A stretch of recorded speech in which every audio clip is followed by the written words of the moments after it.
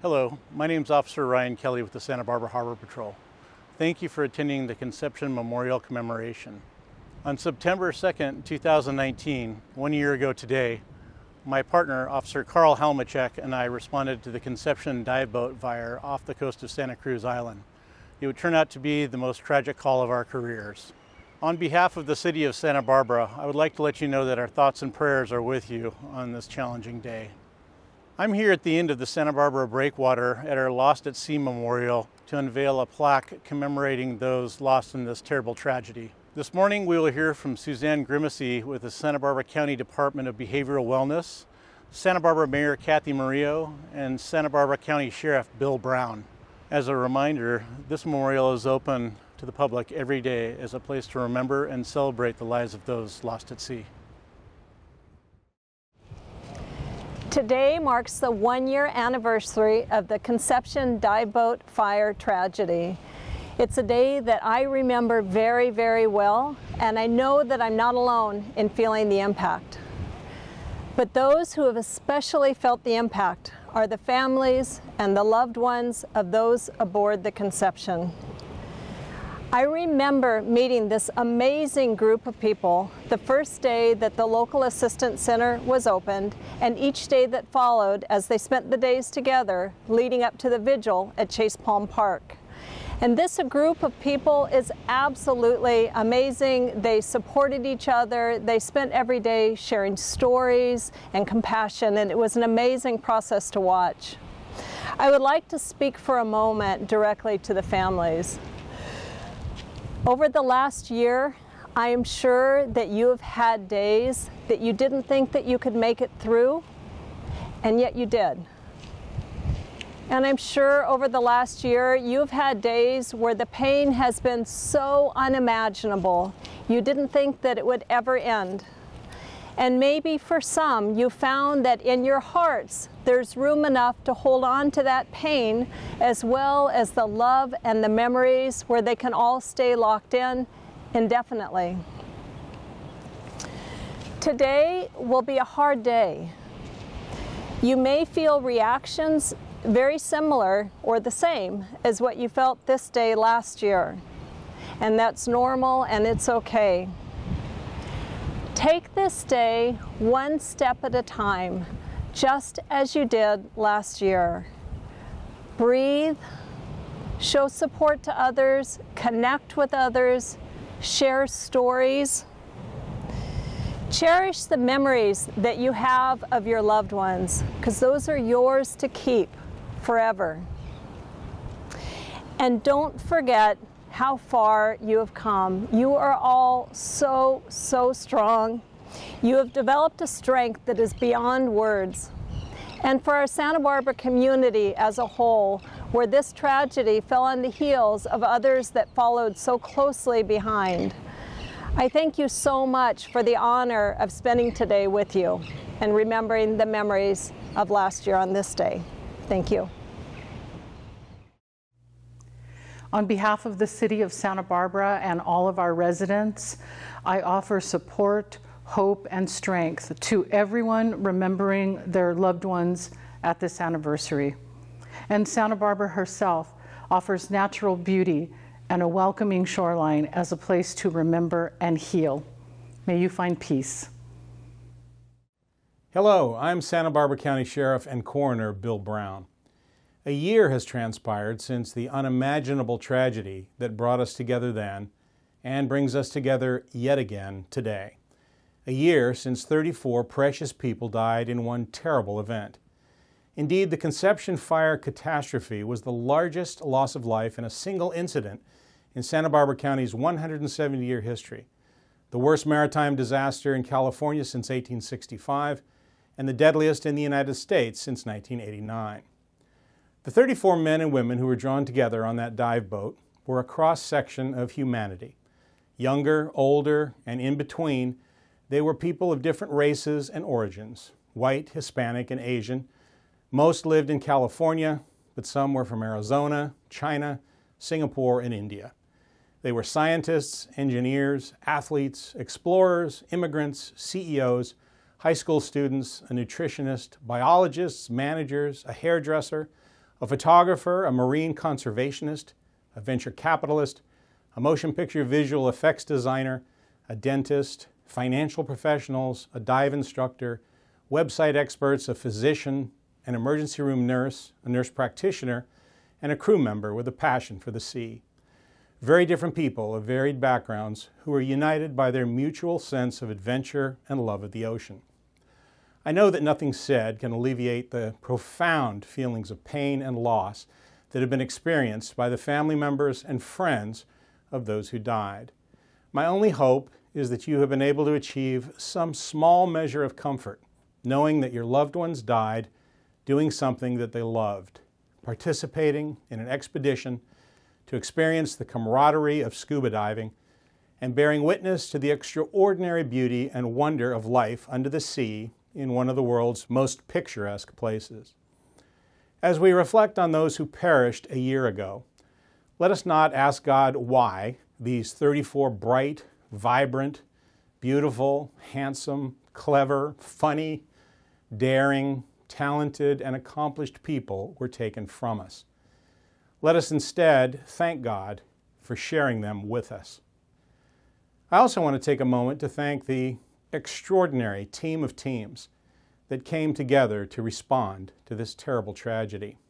First, the first responders, the United States Coast Guard, Ventura County Fire Department, Santa Barbara Harbor Patrol, Channel Watch, and private mariners who were involved in the initial response to the desperate call for help early that fateful morning.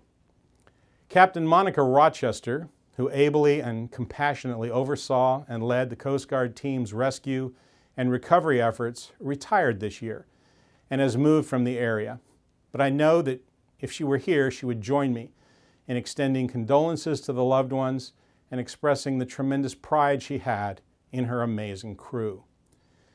When it became sadly apparent that there could be no survivors among the Conceptions missing, we switched from a search and rescue effort to an unprecedented and difficult recovery operation. I want to thank the resolute divers and their dedicated support staff who worked so hard underwater, from boats on the surface, and from helicopters in the air. They came from near and far to help us find and recover the victims. They were members of the Santa Barbara County Sheriff's Office, the San Luis Obispo Sheriff's Office, the Ventura Sheriff's Department, the Los Angeles County Sheriff's Department, the Orange County Sheriff's Department, the Federal Bureau of Investigation, the Los Angeles Police Department, the Los Angeles Port Police, the Long Beach Police Department, the California Department of Fish and Wildlife, the National Park Service, and the National Oceanic and Atmospheric Agency. Thanks to their efforts, all of the victims were recovered. Captain Rochester told me that this was the only time in her 30-plus year Coast Guard career that she had been involved in a multiple fatal casualty marine accident where all of the victims were recovered. Thanks to the determination of the divers and those who supported them, no one who died aboard the Conception was left behind.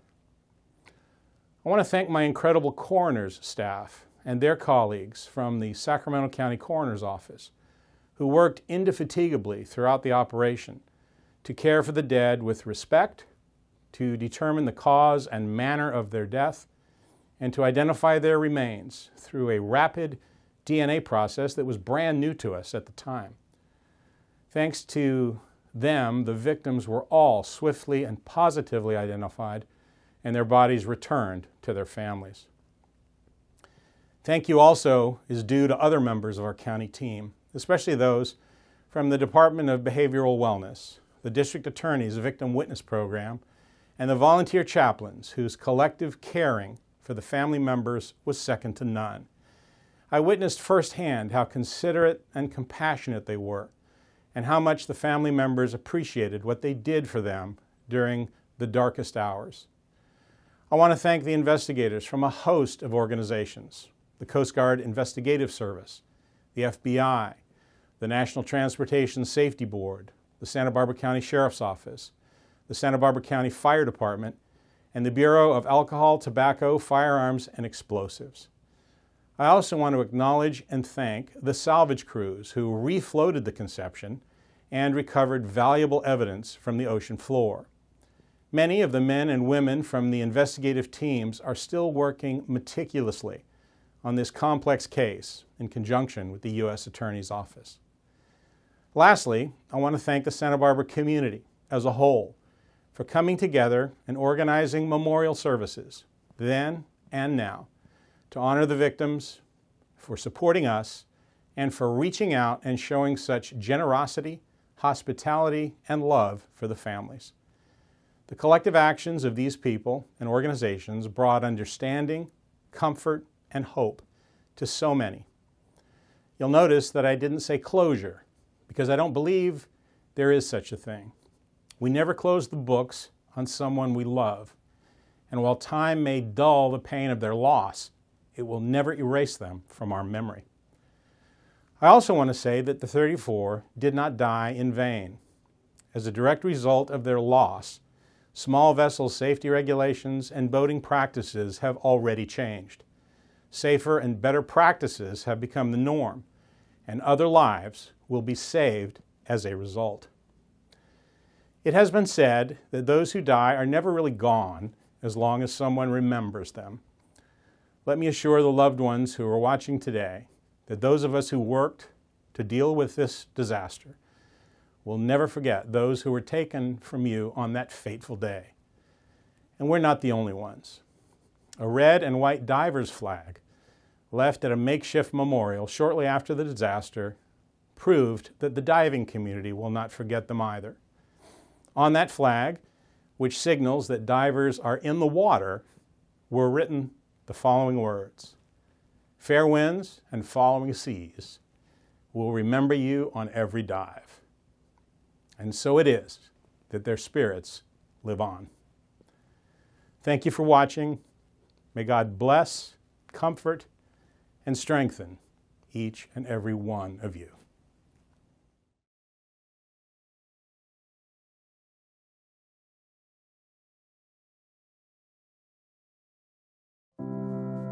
Lisa Fiedler.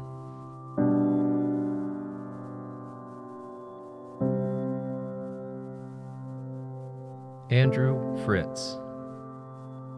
Adrian Dahoud Fritz.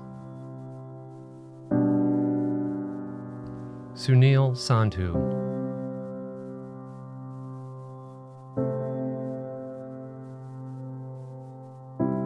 Vernisa June Sasan.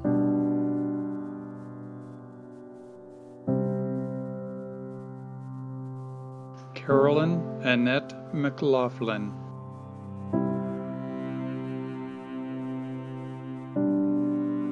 Justin Dignam, incredible husband, father, and friend. Raymond Scott Chan.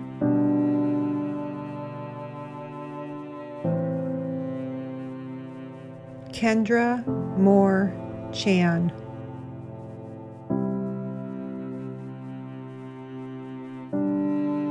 Michael Storm Quidasol.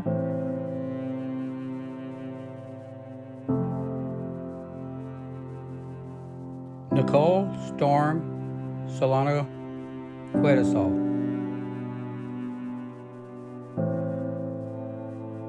Evan Michael Quidasol.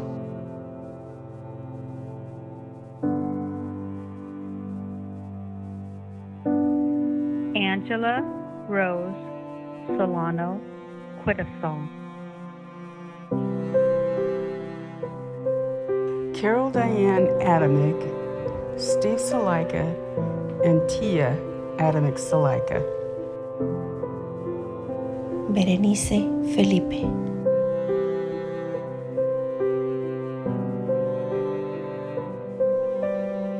Sanjiri Satish Diopurjari. Kaustubh Nirmal. Allie Kurtz.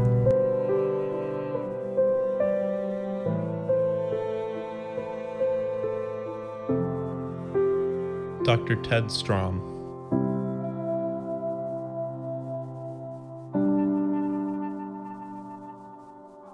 by Dehi Davy Campbell Williams.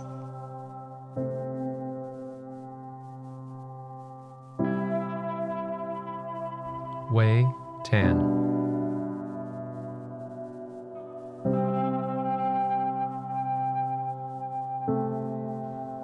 Shang Lin.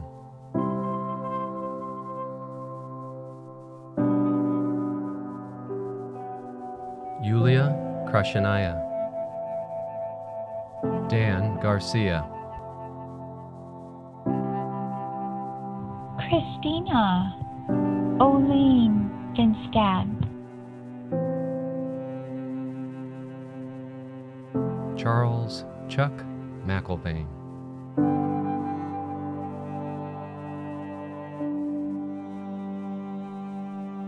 J.B. Arabelda.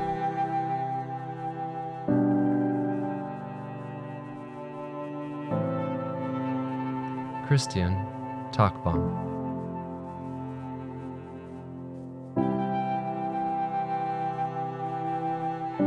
Patricia Beitzinger. Neil Bolts. Yuko Hatano.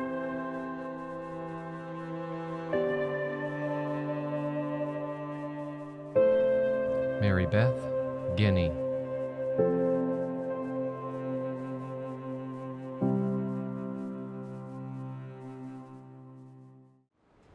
We will now unveil the plaque.